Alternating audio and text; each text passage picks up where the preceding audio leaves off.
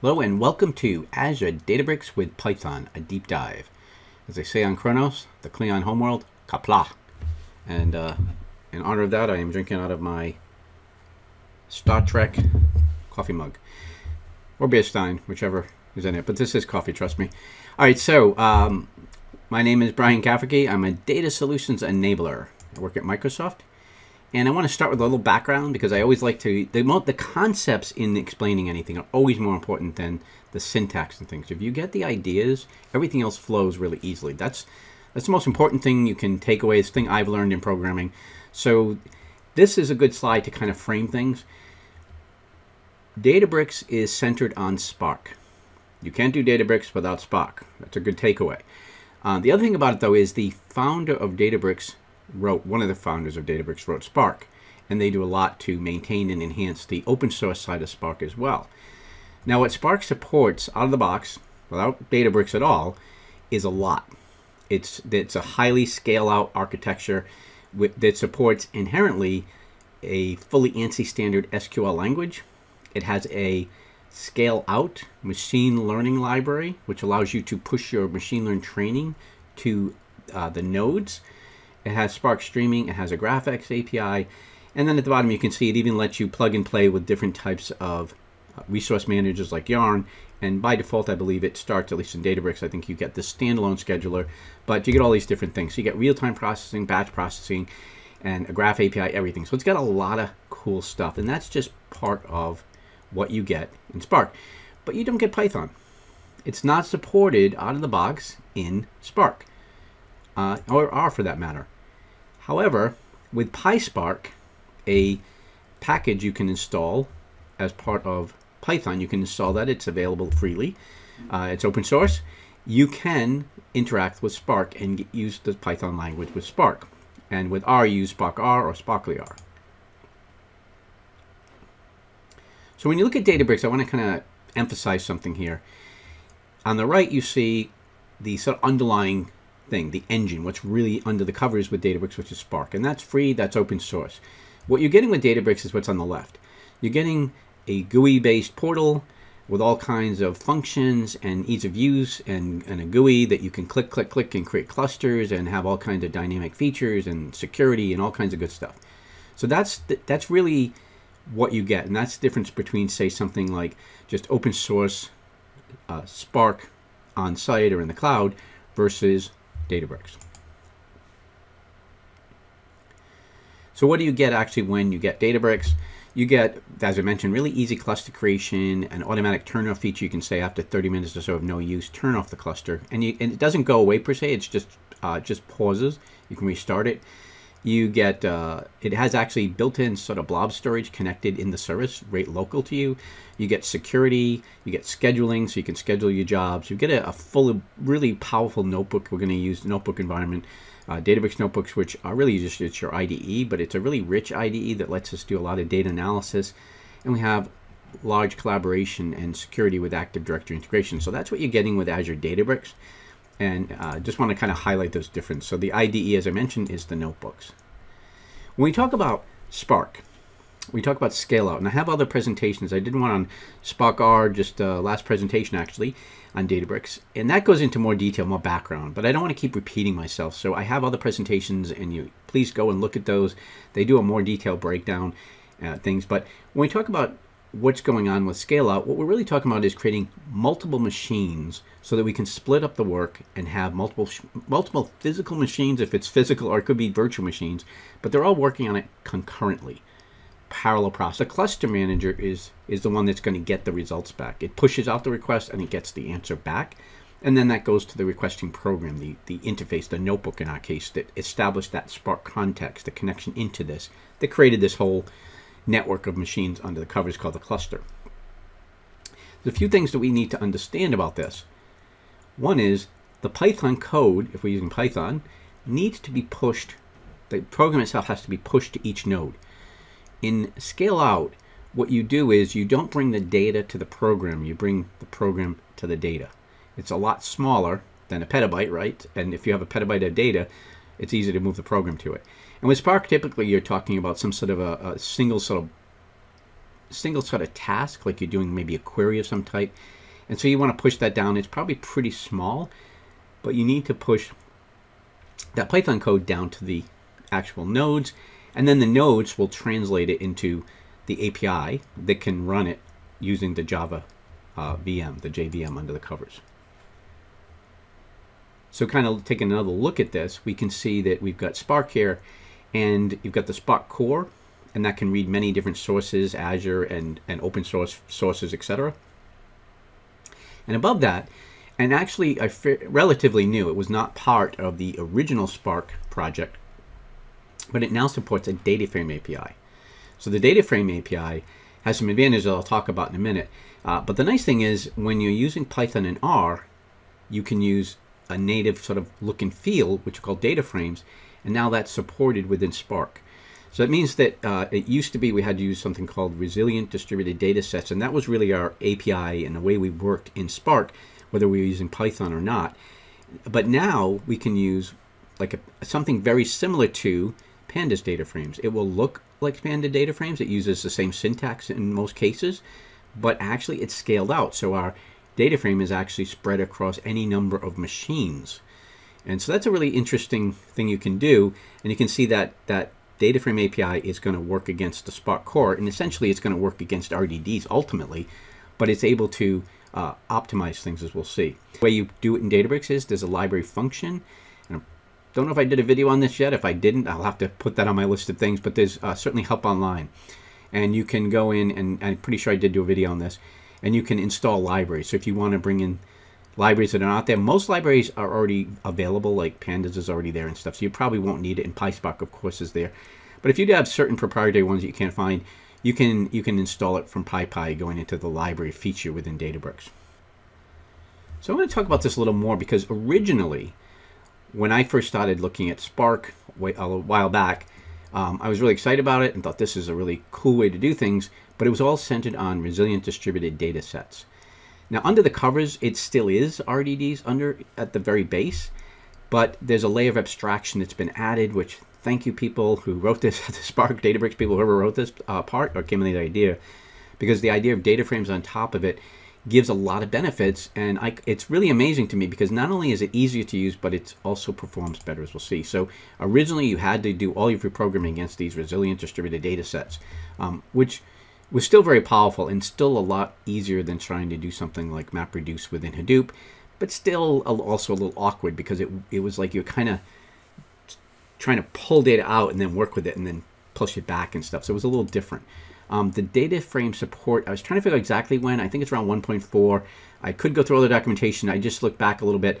But somewhere in the 1.x it was added. I know by 1.6 they added data frame support, and 2.0 and above is like very heavy data frame.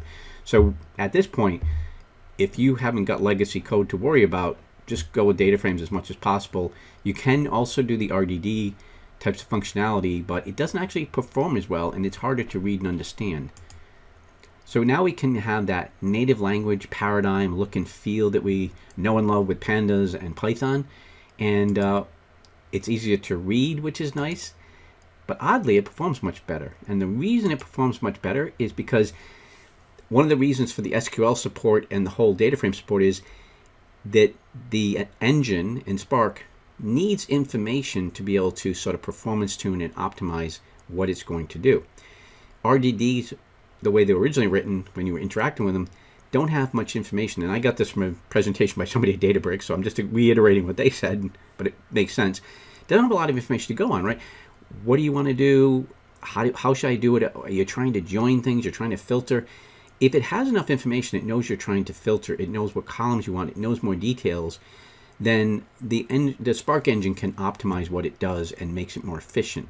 It could even do things like push some of your query into, say, the source system. If you're querying something like Cosmos DB, for instance, in Azure, that's a very scalable, scale-out architecture itself. So you could push things, for instance, into that if it understood more about what you're doing, but also just knowing what columns you need, etc. So what happens under the covers, if you make your request in, say, Spark SQL, or you do data frames, which it will translate into SQL requests, what's going to happen is now it knows what columns you want, because SQL is something that can be optimized. You can performance tune it. all the relational databases you think about, whether it's SQL Server or Oracle or Postgres or MySQL, have optimizers, and they can do that because the select statements, etc., actually are parsable, that you can break them apart and say, oh, I see you're trying to join, I see you're trying to sort, etc. And because it knows that, it can then create what they call query plans, and then it can optimize the query plans, and then essentially it's writing a little program of how to retrieve the data. That's what data frames give you, which is why data frames perform a lot better, because they give the Spark engine a lot more information about what you want to do and the intention behind it. So we're going to focus, the takeaway of all this is I'm going to focus really on the data frame API and very little on the what I consider to be more legacy, still valid, usable, but the RDD approach, because it doesn't generally perform as well and it's not as intuitive. So I want to focus more on the Python side of things with data frames. And the overall architecture, as you can see, again, kind of emphasizing this, is you've got the Spark engine, and above that is the Scala Java API. And that's why Scala and Java can work very nicely directly against Spark. But when you want to use R or Python, then you use a library or package to go with it that gives you functions that translate to the API. So when you use R or Python, it's actually going to, under the covers behind the scenes, it's going to translate what you want into the API and make the calls against Spark. And Sparkly R is something also out there now that's sort of also doing what Spark R does. There's some overlap, some competitiveness there maybe, but they have some functionality. Sparkly R is particularly focused on the sort of dplyr and the tidyverse type of capabilities. So what does the Spark API do? So a lot of things here. We're going to get into the demo, I promise, but I do like to give the background. First thing is Spark is all in memory. As much as possible, Spark brings everything into memory, which is why it's so fast. So one of the things we can do with the API is point to data sources, whether it's CSV files or Cosmos DB or something, and we can ingest it. We bring it into memory. That's first key. Once it's in memory, we can read, manipulate, and do things with it. We can do a lot of data wrangling, and it's scaled out at that point. And we can, of course, push the processing to the nodes. That's key. That's scale out. But if we don't want to, we can also bring data back to the head node, to a local single machine. You need to do that if you want to use the open source libraries. So if I like, R, ggplot2, I want to use something like scikit-learn or something locally, then I need to, or matplotlib comes to mind as well, and I think I have an example of that, then I need to bring the data back to a single data frame, something that can be handled and understood by the open source libraries. But to the extent I want to scale out, then I need to use those scale out libraries. And the idea of all of this is, with this API, using these packages or modules, I can interact in a way that feels natural to the language I'm using, in this case Python. And this just gives you an example on this slide. 3 different implementations of some statements in Spark: Scala, Java, and Python. So these are ways that I could do the same thing essentially in 3 different languages. And this particular syntax is not something I'm going to be using this specifically, but it shows you that it's not that different, because underneath the covers, the library and Spark is the same. But the language syntax does change depending on what language you're using. Excuse me. So what do we get with the PySpark? I have an error on my slide. Should say PySpark. I got Spark R because the slide I kind of copied and reused. But this works out well anyway. But in the PySpark, what do we get? Well, if you look at the bottom, you got the Spark core. The perfect API gives you access to everything available in the Spark core. And right above that is the RDD. So that's your primary interface to working with the Spark engine, is your RDDs. So when you're doing data frames or whatever, you're actually going ultimately against those resilient distributed data sets. And you have this sort of higher level set of libraries that you can interact with to get work done. So above these is Spark SQL. So Spark SQL Engine, which is a lot of what we're going to be talking about today, is a sort of library that rides on top of the RDD, which rides on top of the Spark core. But scaling out machine learning is another library set. And then you have streaming and the graphics API, the graphics sort of modeling interface. And above that, you've got data frames and data sets and the SQL piece of it, the APIs above it with the SQL language, etc. And you can see here, then you've got, Spark ML is sort of above the 2 of these, kind of crosses some of these. The big takeaway is, if you look at the very top, Scala and Java implement everything, because that's really kind of what everything's built on. So Scala and Java complete everything. Python's pretty good too. I don't know that it covers everything that Scala and Java have, but it's probably pretty close. It has a lot of functionality. It covers a lot of the machine learning, scale out, etc. Spark R, and this is a bit of an old slide, started out kind of slow, and it only supported the Spark SQL side of things, so you could do data wrangling, and that was it. It's gotten a lot better, though. It's been impressive to me how much it's come along, and in the recent times, it's now covering a lot of MLlib, etc. They've added a lot of functionality, so it's moving along. Bottom line, though, is you're probably better off with Python. Between R and Python, you probably want to use Python to some extent, even if you're an R user. I think you're going to find places where Python's going to really help you, or you can use Scala and Java. So Python's really I'm working on another presentation because Python is becoming sort of the ubiquitous language across many different domains, and big data and data science is one of them. A few more words and then we go into the demo. When we talk about data wrangling at scale, we're talking about sort of scaling out SQL, data wrangling. But when we want to do machine learning training, that's a little different. Machine learning training is something where we're saying I want to run a linear regression model, and if I'm trying to partition the data among 1,000 machines, it's kind of tricky because if I push the model out, it's a hairy operation to think that it may need data from all of these data sets to properly create the statistical model required. So scaling out machine learning is not the same as scaling out data querying and analysis or wrangling. What it means is that, and here's the takeaway, open source machine learning libraries like scikit-learn and things like that don't scale. They only work in a single machine, and if you give them multiple CPUs, etc., they won't do parallel processing. So they have input data size limits, which is typically limited by the machine you have. They're not going to page memory in and out to get more. They don't support parallel processing, and they're not multi-threaded. The bottom line here is you're going to have to change the libraries you're using. And this is pretty significant. I'm not really a data scientist. I'm more the operationalizing side of things. But if you are a data scientist, you probably have certain models in Python you like. If these are my favorites, they're my go-tos, they work really well. If you want to scale out your training, you're going to have to change it. You're going to have to say, I got to scrap that model and go to something in MLlib or something like that. Now, if you don't want to, you don't necessarily have to. If you can reduce the data size, maybe by aggregation and filtering or sort of splitting it up some way, and bring the data back to the head node, you can use local open source functions on it, whatever you like to use, and you're still good to go. You can do that. And I think in many cases, that's not a bad idea.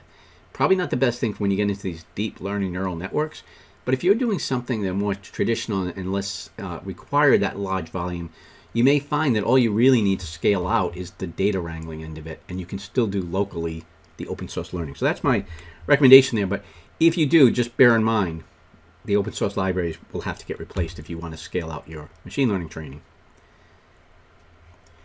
Okay, so I've got this notebook set up, and this is a notebook that I got off Databricks somewhere and I downloaded. I've tried to reference people's things I borrowed in here as much as possible. I try to credit people. I don't have the link specifically where I got this, so people find it, feel free to post it. I don't have the exact thing. I may have actually got it internal somewhere at Microsoft where they posted it to kind of demo to people. But the idea of this one is it's a sample notebook, and you can see notes here. And if you're not used to notebooks, what you have here is like cells, and the beginning of each cell tells you what type of cell it is, what's the code in there. And Markdown means it's a document. It's basically meant for documentation, annotation. So you get this text. Shift-Enter will execute the cell and move forward. I should do Control-Enter. That will stay local. So we're going to do a little thing. I'm in the healthcare segment. That's why I really like this. And what I'm doing is, what's the problem? Giving a diabetes data set, which is publicly available, we want to see if we can infer different patterns that influence the outcome. Can we predict diabetes outcomes based on just using public data? So the hypothesis is we can use the data to predict who has a highly likelihood of being susceptible to diabetes. Who's going to get diabetes early? Who's likely? And so we're going to look through this, and it's kind of cool. So we're going to use a publicly available data set. Now, I modified this notebook pretty extensively because I really want to demo different features of PySpark and things, and that wasn't the goal of this particular demo. But there's a link here you can follow in the notebook, and this notebook is available on my github.com site. So go to github.com/b_shared, and you'll find all this stuff. And I've got the slide here. I'll post it in the YouTube notes as well. But you got this link here. And here's some credit here. Now, this is a great reference, and I borrowed a lot of examples from this notebook, so thank you there. So follow that. And there's just a lot of good stuff. There's a lot of good documentation out there, and don't ignore Spark documentation as well, because as I said, it's all Spark at the end of the day, so you can use a lot of that. So the first thing we're going to look at here is getting data in. How do we do that? Well, I've got some data here, and we can use it this way, but I want to walk you through a little bit. Like, if you want to bring data in, you can go to this click this link. That'll bring you to the publicly available data set. So let me walk you through the steps here. So I click that, and here I am. I'm just going to say right mouse click here now and say save as. And I can then say save as. I'm not going to bother saving. I've got one already here. But I can save the data set, and then it's ready to use. So that's how easy that is to get going. Okay, so I had to wait for the cluster to start. But let me go back now to showing you how to bring data up. So I'm going to go in here, and you can see I've uploaded data. So I can bring the data set in once I've saved it. Browse here. Find the data set, in this case diabetes, click OK, and then click on Create Table of the UI. You can do it in a notebook. I like this better, so we're going to just try, just as a quick and dirty, this is how you can get in and get it set up. You have to load it to a cluster. So then you can say, pick your cluster, preview table. Now it's going to want to put it automatically puts the CSV at the end. I can call it 1, 2, 3 just to kind of demo this. You can create databases. I'm going to use only the default. I don't have multiple databases set up here. And I can say first row is header. Now this data set is small, so I can also use the infer schema. If you've got a petabyte of data, probably not a good idea. Maybe you want to do something with, use a small subset first to get the definition, or just go through and you can define it yourself. Once I've got this done, all I have to do is say create table. And I've got this now, diabetes 1, 2, 3 available. All right. And you can see it gives me a little bit of examples, shows me what data types, etc. So I'm going to go into my PySpark demo here. And just to kind of show you, how this works, this was what I had. I'm just going to make a slight change. I'm going to say 1, 2, 3 to demonstrate that that table is now available. And that means it's defined to the SQL engine. It's created metadata about the CSV file, which means I can treat that CSV file just like it was a SQL table. Now remember, it's pulling it all into memory anyway, so it's giving it meta descriptions, column names, types, etc. as you saw. And if I just run Control Enter in this case, it'll stay local and it'll see what it can do. So you can see it's dumped the data out. So that's the takeaway I wanted to get you. So that's how quick and easy you can get up started. You can play with this notebook. You can bring the data in. I don't want to leave you so that you're like, how do I use this? So that's all you have to do, and you can run this riveting notebook yourself. So one of the things I'm going to do here is I'm going to demonstrate the first thing in SQL, which is a little around the pot of Python, and there's a reason for this.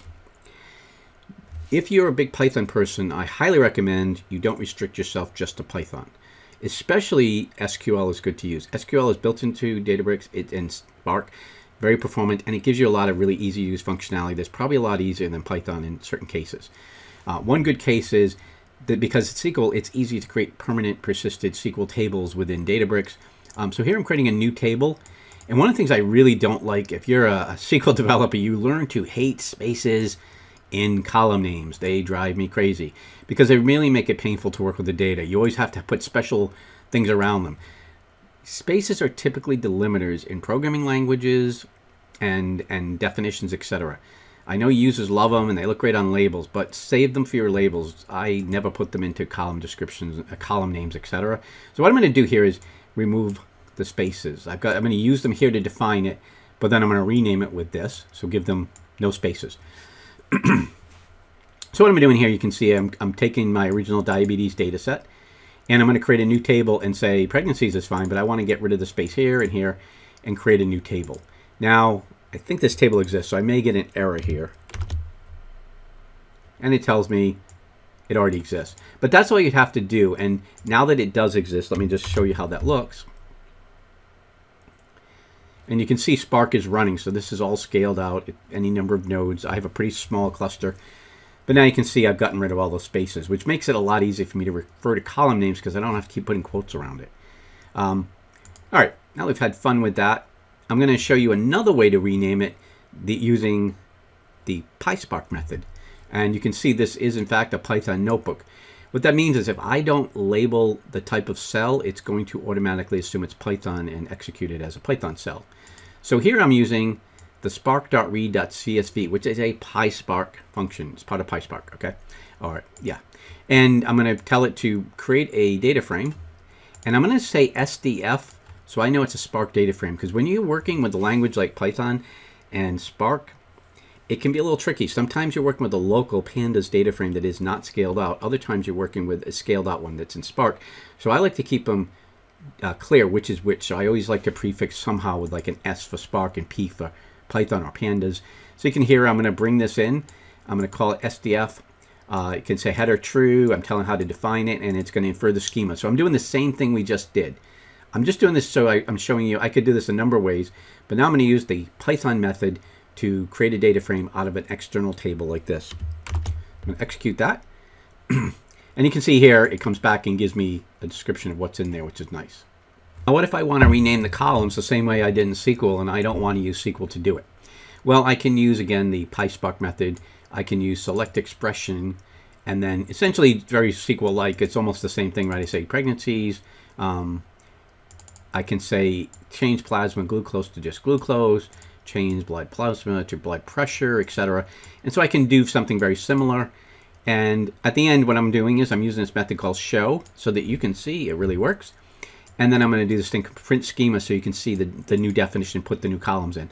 So I'm going to run this. I'll do Control Enter so we can see the results right here. So the show does this, and you can see it worked with the names. And so I'm giving you a few extra takeaways here. The show command is a useful one because it will just pull out some of the results and display them. And here I can use the print schema method to show us what's in there. So that's pretty cool. And one of the things also you want to always make sure, okay, that really is a Spark data frame. It's telling us right here. And that's useful to know. It's good to know when you're dealing with, as I mentioned, something scaled out. That means that data frame is not in one place. It's scattered in partitions on multiple machines. So let's go back to thinking about pandas, which is the library for doing data frames in Python. And here I'm going to say I want to use, I just thought this would be fun, so I kind of figured out how to do this. I want to use the local blob storage, which Databricks gets when you create it in Azure automatically, and that's called DBFS. Now, interestingly, if you were up here, you'll notice it's one way of referring to it. Up here, you can see file star, da, da, da. It doesn't refer to DBFS, but when you're doing it this way, I had to play around this a bit. You do have to say /DBFS and then file star, and that tables is the default place it will load data. So whether or not you even complete the operation and define a table, it will still put it here by default. And then we can do pd.read.csv, so I'm going to read directly against blob storage. This time, what's the difference? The difference is this. I'm creating a pandas, a local data frame, not a scaled out. So what's going to happen is I'm only going to bring the data, load it to the head node. Might want to do that. You're not going to get a lot of benefit from Spark at that point, but there are reasons why you would do that. Maybe if you want to do some open source visualizations or something on it. In this case, I'm going to then say, show me the columns, pd.columns.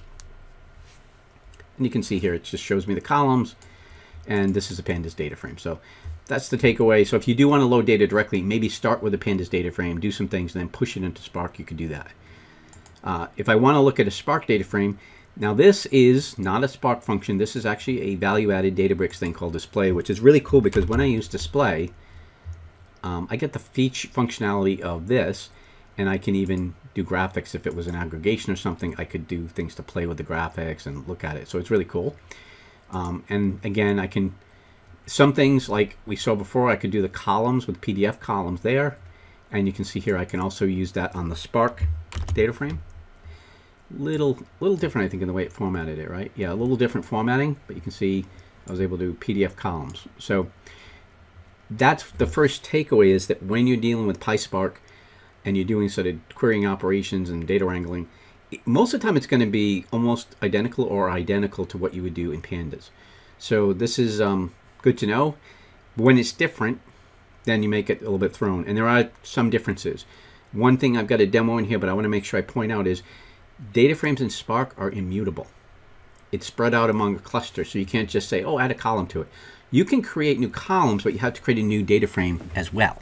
So make sure when you want to add columns and things, or do things like that, you have a different way of doing it than you could do it in pandas. So we'll take a look at that as well. So we saw the show method, but if we try the show with the PDF version, the local pandas, that's not a function. So if I try to do that and do Control Enter, it should get an error on the second one, but the first one works. So the first one, no problem. That's part of the PySpark interface. But you see here, it says, I don't know what you're talking about. Pandas don't support this. So you can't do that. Again, you got to play with this and try to get used to it. If I don't want to use the show, I can also do this thing called take, which is really more of an RDD carryover. It's going to pull the data out off of the data set and bring it in and show it to me, which is cool. And as we've seen, we can do the print schema as well. So print schemas here will show us what that looks like. One thing you can also do is, if you're going to use a data frame a lot, you can use the cache method, which will basically put it into the cache memory and retain it for you so that you can keep querying it and you'll get better performance instead of constantly losing it, reloading it. And also it's going to put it in the fastest memory available. So what I'm going to do here is cache this data frame, and then I'm going to use a function called drop NA. Now I'm not going to be able to cover all the functionality available in PySpark. Lots of links. There's Spark documentation, there's Databricks stuff. Go look at it. What I'm trying to do here is just give you a feel for things and show you some of the more useful ones. Take a copy of this notebook, and I think you'll find it useful as a starting point for your own, moving forward. All right, so here I'm going to do is I'm going to create a new data frame, and I'm going to say drop NA, meaning any missing values, don't give me those rows. So I'm going to run this, Control Enter. And you can see here, still got the whole thing here. And I'll go over here now and say, okay, probably should. So we can say, this cell I'll just run so you can see it, SDF count. I wonder if we lost any of those. So let me do this time. I'll say SDF dot no NA dot count. And let me get rid of that period because it's not part of it. And let's see if we lost any rows by doing that. All right, I'm going to pull this one out. 768 rows is what we have. So it doesn't look like it actually had any effect. But if it did, it would remove rows. And so if you don't want any data, you've got data and you said just get rid of all rows that have NAs, null values in it. That's a way to do it. So I don't think we can do with go back to our original SDF. We can do a query where we group by age and do a count by age. And then we can say counts by age show. And what we're really doing is returning that as a data frame. So we can do that directly, or we can do it this way. And now we can see, we've got a summarization, how many by each age of a person. We've seen count already, so PDF count, which is just going to return a count. That's local, so let's see if it works. So we can also do that count on a local data frame as well. So we've got that kind of functionality, which is kind of nice. So again, it's pretty much the same. So I guess the takeaway from a lot of this is try the pandas approach with the Spark stuff, and it should work. But if it doesn't, then look around, see what the different syntax required is. Here I'm going to create a new data frame.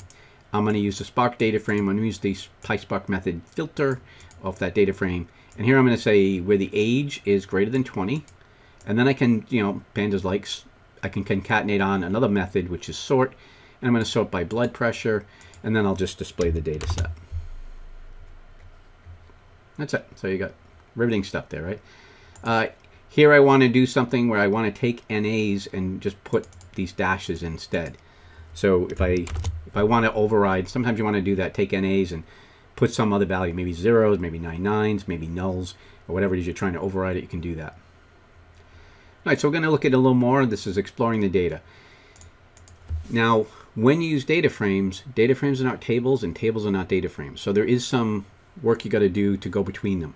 So if you create a data frame in Python or PySpark, it's not queryable using SQL immediately. But we can make it queryable by just using a function such as the create or replace temp view. Now this will create a table that's available during your session, but when you log off and come back the next day, it's gone, so you'll have to recreate it again.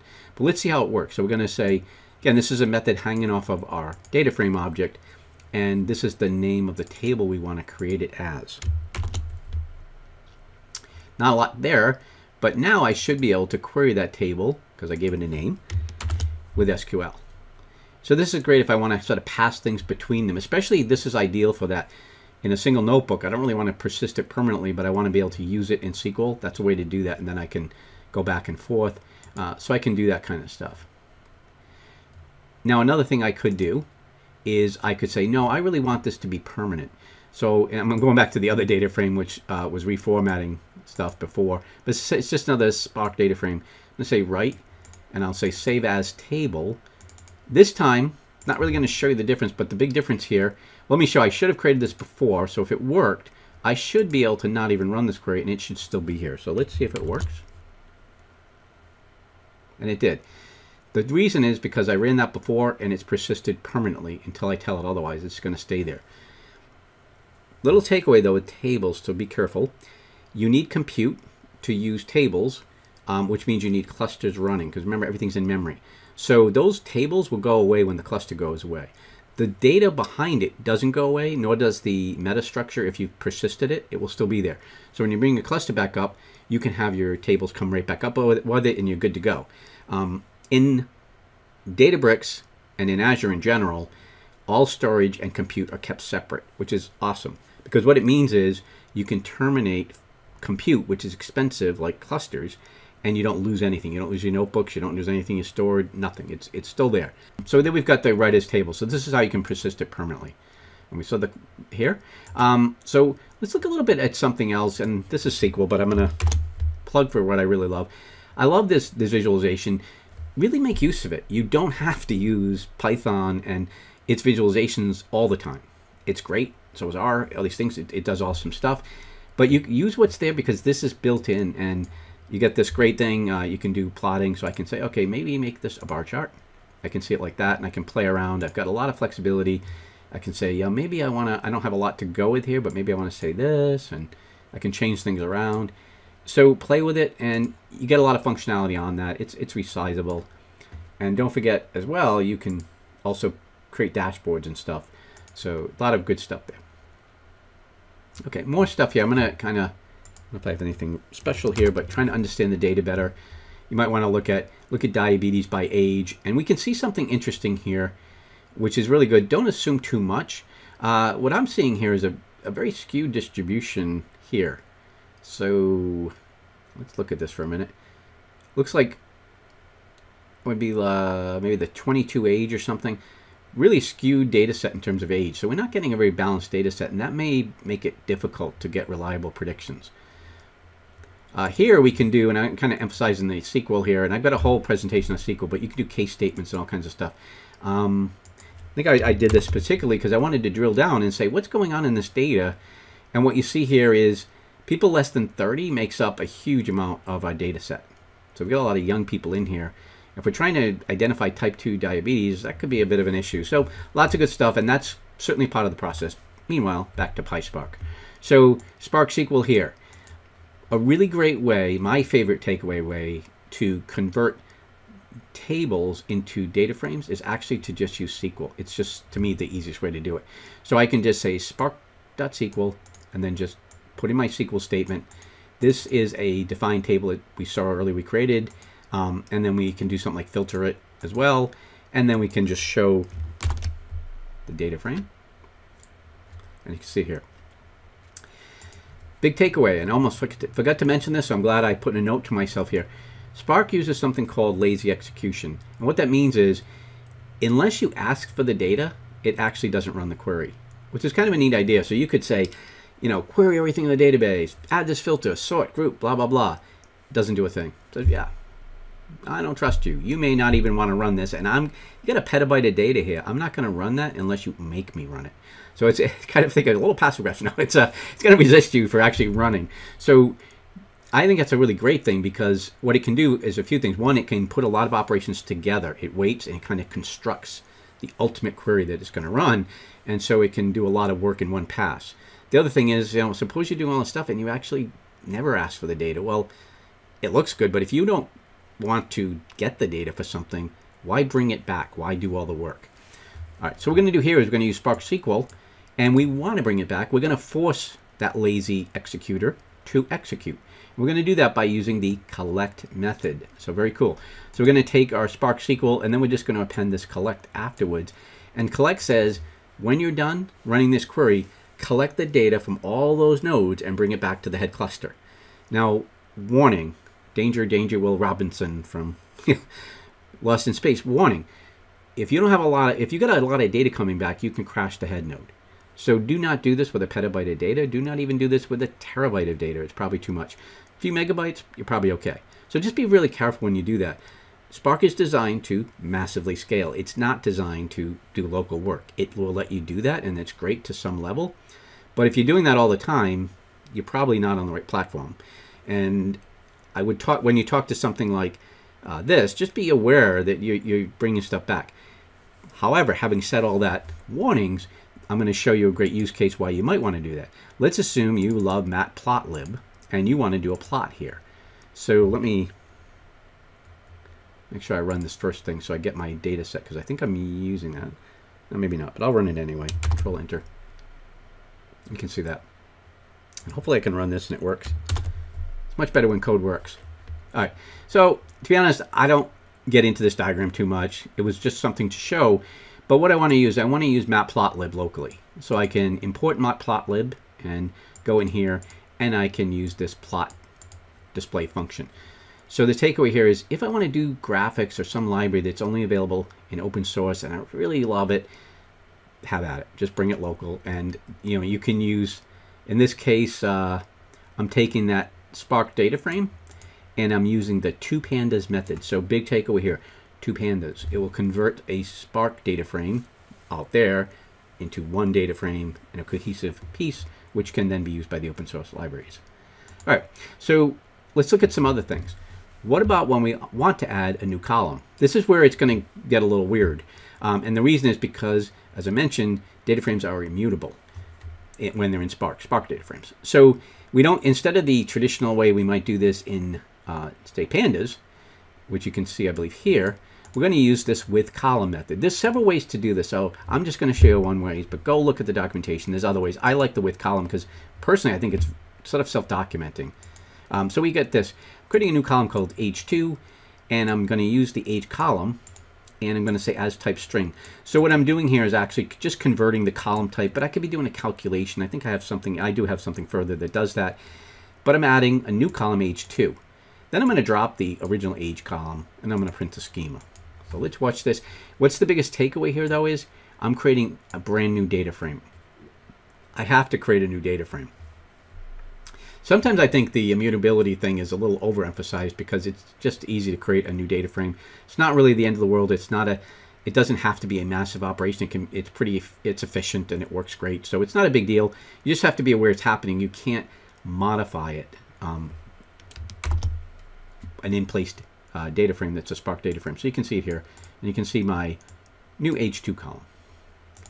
All right, and this would be a way you could do something in pandas where you're going to do something where I'm going to calculate years over minor, and just basically I want to say how long has it been since this person was actually a minor. And so I'm just crude calculation saying minus 16 on their age. And let me run that. So here I'm also doing a copy. I'm creating a new data frame, and then I'm taking that data frame and I can add the column directly and then do a head statement. So this is kind of a sort of way of doing things in pandas. It's a local pandas data frame that I couldn't do the same way if I wanted to do that in Spark. What I can do is this, again, back to my with column, and again, I'm creating a new data frame returned from the STF, and I'm going to say the age minus 16, and you can see that it's doing that years over. So it's years since 16. So if I was 2 years, so if I was 18, it's only been 2 years, that kind of thing. So I run the same thing here, and now it's showing me that it's showing me the years over minimum. So I'm getting the years over being a minor, getting the same result, just a slightly different way of coding. All right. Another thing you can do, which I'd be remiss if I didn't talk about, and I haven't done a huge amount with these myself yet, but I do want to talk about them, which is user-defined functions. User-defined functions are really efficient, and they're kind of using PySpark, but they're going directly to the heart of Spark because they're calling functions, the SQL functions, and letting you create your own function and push that function out to the nodes. So it's really powerful, and I'm just creating my own little Lambda function really here, and I'm using it as a UDF function here. I'm creating this, and I'm going to give it a name, and then I'm going to do the with column we mentioned, but now I'm going to use it as a function, and that function is going to be pushed out to the nodes. It's not a good use case. I don't need to do this in this case, but maybe I have, this could be a def function just as easily in Python, and it could have some pretty complex code, and by using UDF I could push it out as well. So let me run that, and I got that here, and you can just see, you know, it did it, and I've got my years minor. So again, it's not a good use case. The real takeaway I just want you to understand is that we can create functions, and then we can use those kind of like SQL functions. Like if you're a SQL server, you can have a function and store it and then use it within SQL. But in this case, we're creating functions that we can call from within our Python logic, and it will push that function out. So it's pretty cool. So again, we saw this before, but again, if we want to take a new DF, I don't know if I actually have this created, and convert it into a local Python data frame, I do have it, you can do that. So that's all this did. It just uses the 2 pandas. So if you remember nothing else, remember 2 pandas, because I have a feeling you'll find it pretty useful. And then once I've done that, I'll get this amazing data frame. When you do the describe command will give us basically sort of like a summary of statistics on something. But by default, it will not do any statistics on string columns or things. It only works with numeric columns, and you can see that here.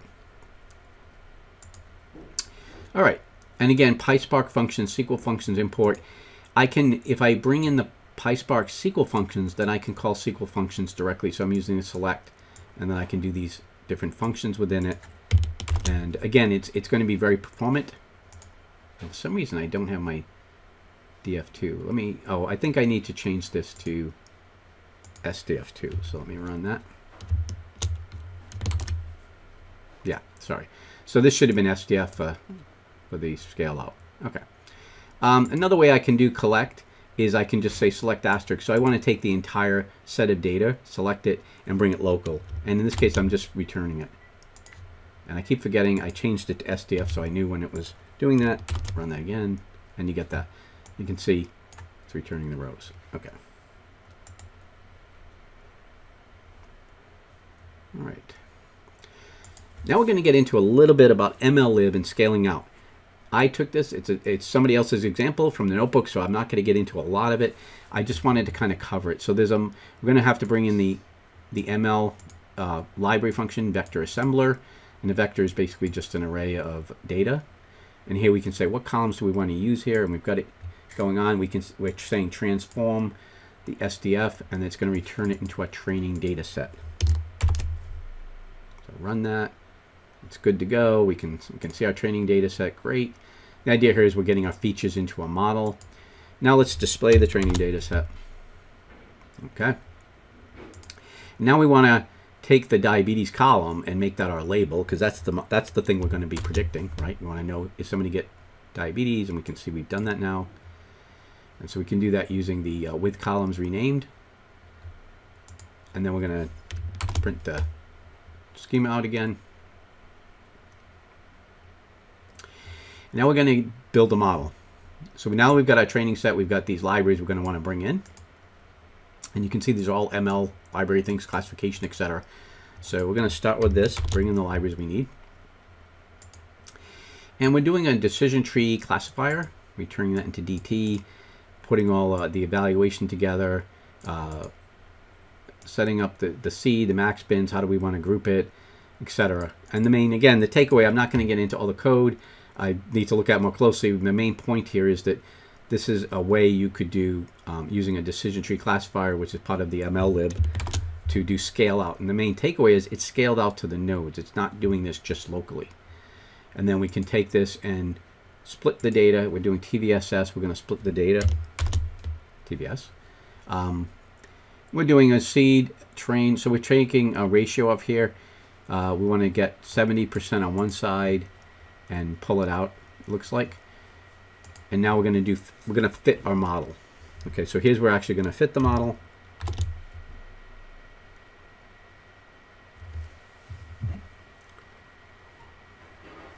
And now that we've fitted the model, we can do it, like evaluate the model. How did it do? Like, how does it look?